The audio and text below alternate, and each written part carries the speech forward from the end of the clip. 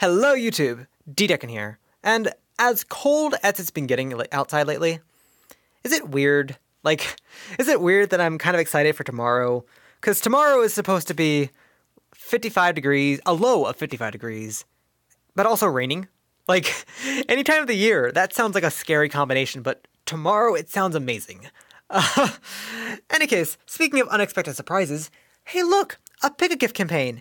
It's been 6 weeks since we last had one of you? But first, what is the Pick-a-Gift campaign? Let's get that out of the way first. The Pick-a-Gift campaign is every day when you log in, you get to choose between 1 to 3 items. You pick 1 to keep, and the other 2 are discarded. You don't get them. The idea behind this event is for you to pick the items you think are best for you. Some are great, some are meh, but that is for you to decide. And that, of course, is the Pick-a-Gift campaign.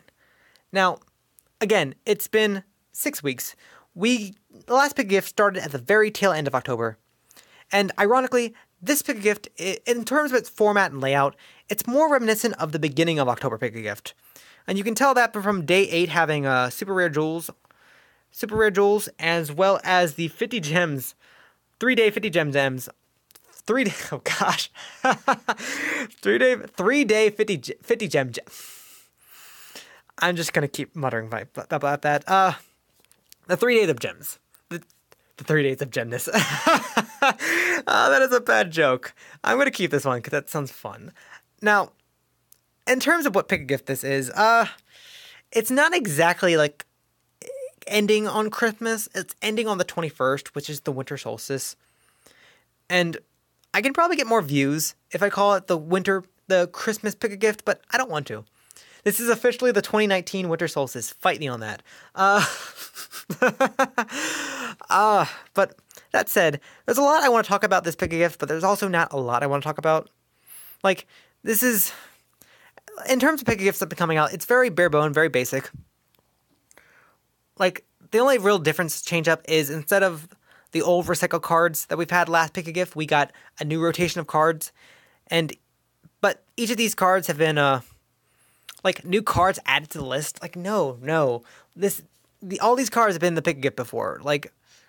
Maybe next Pick-a-Gift we might get some, in the next year we might have new cards, but I'll talk about that in a sec. But all these cards have been in the Pick-a-Gift before, and I guess they all have their sort of niche of why they're here. Starting from the bottom up, because, why not? Vylon Delta. Vylon Delta in here is just a reminder that from the Vylon Prism we got lately, it's just Vylon support for the sake of, hey, Vylon support exists. It's a nice card. Taking Vylon Prism, for example. Combine Vylon Prism with a level 3, you make this card for I don't know what reason. It turns this thing into a 27 beater, or you summon a defense mode and you get a searcher. It's alright. It's an alright card. I have my copies, I don't need more. That's fine. Next up, Gexex Ally Chemistry. Chemistry? Not sure exactly how this is pronounced. You discard it, you change the attribute of a Gexex monster on the field, which I guess is to tempt people into invoked Gexex. I don't actually know. Is invoked Gexex a thing? Invoke can go into almost anything, but is it meant to go in Gexex? That makes no sense, but I'm curious at the same time. Rambling aside, then there's Anti-Fusion Device. Now, I just got done talking about Invoked, but I'm going to talk about it again, because I think this is meant for, new... I think reintroducing Anti-Fusion Device is meant for new players to have an out to Invoked. Because, let's face it, this card can destroy a Fusion monster, and it doesn't target. That's pretty good.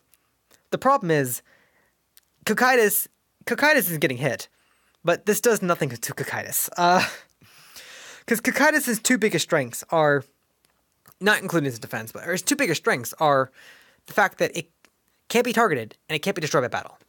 And again, Anti-Fusion Device does not target. That's what's awesome about this card. You just flip the thing up, and even if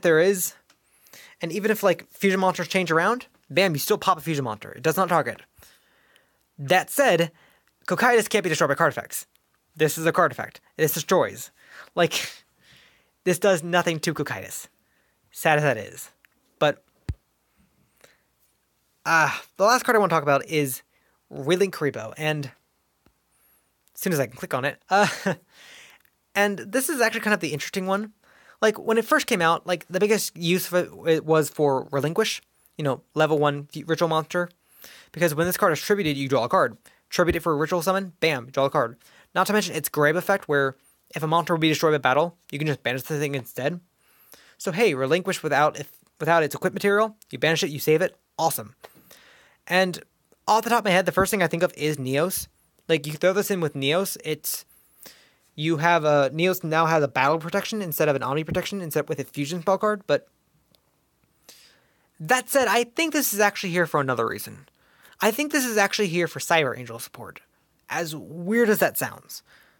Because in the recent event for Alexis, she got Cyber Tutupan, and Cyber Tutupan is a level 5 warrior, which doesn't really work with level 6 and level 8, like Cyber Angels. Like, it works with level 10, but only if you have 2. And if not, you need, like, Machine Angel Ritual. And Machine Angel Ritual is been up and down of how often it goes on the ban list. Not to mention, if you tribute Tutupan, you can recover Machine Angel Ritual. So, that said, I think Relinkribo is meant to be the level 1. They're trying to promote it to promote Cyber Angels to be like, hey, here's a level 1 monster you can tribute alongside your Cyber Tutuban. And not to mention, you tribute it, you draw a card. Hey, look, that's awesome. And it's meant to go along with the level 6 rituals, which makes sense. Not to mention, if you have Machine Absolute Ritual, Cyber Tutupan in your graveyard, and this card in your hand, or on the field, whichever you prefer, bam, you tribute this thing, Cyber Tutupan goes back in your deck, you tribute this thing, you summon the level 6, and then, hey, look, Cyber Tutupan is back in your deck, and Relinkribo, you can draw a card. I think that's the point. Don't quote me, but whether or not I need more copies of it, I don't know. I already have one, and I'm not planning to use it in Cyber Angels. I'm just saying it could be used in Cyber Angels, but whether it will or not, I'm not sure.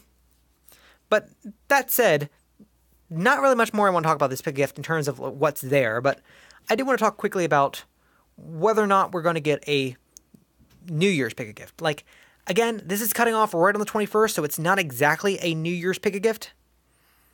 But last year, in December, we got a New Year's pick a gift, and the first pick a gift we ever got was a New Year's pick a gift. So, is this supposed to be the New Year's pick a gift? Are we getting one right on the last week of December? Like, I don't know. This one and the one before it was 6. This pick a gift and the one pick a gift before it was 6 weeks apart. So, are we getting a New Year's pick a gift? That's my question. What do you think in the comments? What do you think? Let me know in the comments.